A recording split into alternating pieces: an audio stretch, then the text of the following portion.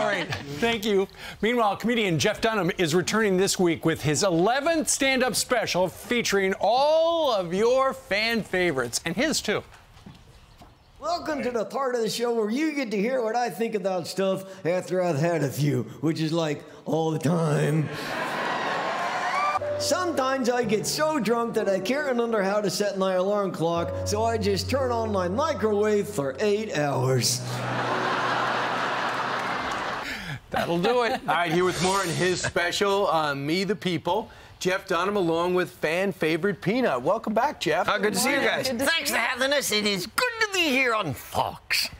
Well, thank you very much. Where does Peanut come from? You don't look like a peanut. Yeah, you're not really human. No, we don't know what I am, and we don't care, but it's fine. How does your 11th special compare to your other 10? Better? You know, it's funny. Whenever Schwarzenegger would come up with a new movie, he'd always say, "It's the best one ever," right? He always say that.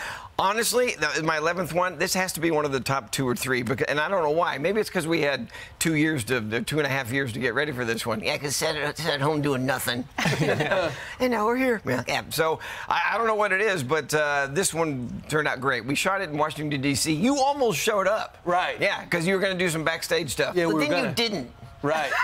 So let me ask you, what has changed about comedy over the last few years? You know, it is tough being a comedian right now because you say one thing, or not just a comedian, anybody in show business, you know, you guys, you say one thing and you're done, you're canceled, whatever that is. But I think the problem is that comedians are picking sides, and I don't know why they have to do that. They pick one side, then they trash the other side, they call everybody morons, and both sides does it, and then you're eliminating half your audience, or half the people that could be your audience. So I don't do that. I go back to the days of maybe Will Rogers, Bob Hope, Carson, Leno. You never knew what their politics were. And so you pick on both sides just a little bit. Don't be nasty and don't be name-calling. Well, that's no fun. What inspired this special, and what can we expect? Well, all the characters are in it, and Walter, my older curmudgeonly guy, yeah, he looks a little bit like Biden. And when Trump was in office, we had fun with that. Now, oh my, how can you not make fun of what's going on now? So Walter dresses up like Biden, and he's in the show. I can hardly wait. You also have a new character, Earl. Earl. We're going to introduce the folks to Earl right now from Me the People. Hi, Earl. Hey, dude. What are you doing? I'm texting. Okay, but you know we have an audience. Yeah, a lot of them are texting, too. Jeff, why are you the only one with a microphone? Oh, don't kill the magic.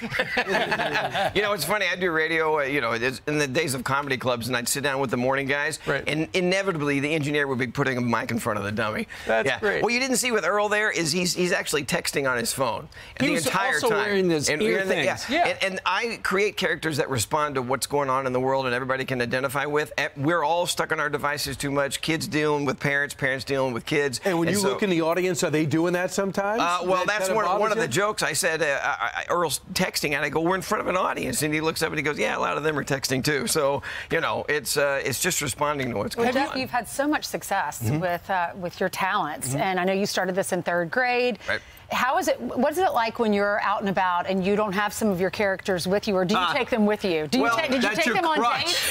Did you take them on dates? Yeah, no. I say this all the time. No woman has ever said, ventriloquist, that's hot. No one's ever said that. So no, he doesn't come. None of the dummies come on the dates. But it's just been a part of my life forever, and so it's gotten me a lot of places and kept him out of a lot of places as well. Yeah. So and kicked out. And you're going to a lot of places because you're still not canceled tour. That's the name of the tour, and I was telling you earlier in the show when I named the tour Still Not Canceled because it's just I have a loyal audience that knows what they're getting. They come in, and I have people from both sides of the aisle, and we have a lot of fun. It's great, goofy, stupid fun. You're not going to learn anything, Brian. And I just think it's also important that you have not changed. Let comedy change. You're not going to change. Yeah, no. It's like that's one of the things that I say at the very beginning of the show in my stand-up. You know, comedians comedians are getting canceled left and right. But I have a loyal crowd, like I said, and I don't care. Sure. I'm going to do the comedy, and you're going to have fun. Jeff, he has enough money. Jeff, you can cancel him. That's the part you don't say it, Brian. Yeah. Jeff, will you have Peanut read your tease? Oh, absolutely. Okay, Jeff Dunham, Me the People airs this Friday on Comedy Central. And for more details on tour dates and tickets, visit jeffdunham.com/tours. Very nicely done. We can do this. I want to do this. I want to sit right here next to Brian and do There you this. go. I think it's, hey, you're both wearing purple. Why not? Peanut, you got one more line. Okay, more Fox and Friends moments away. That was more than one line. Yeah, it was. I'm Steve Ducey. I'm Brian Kilmeade. And I'm Ainsley Earhart. And click here to subscribe to the Fox News YouTube page to catch our hottest interviews and most compelling analysis.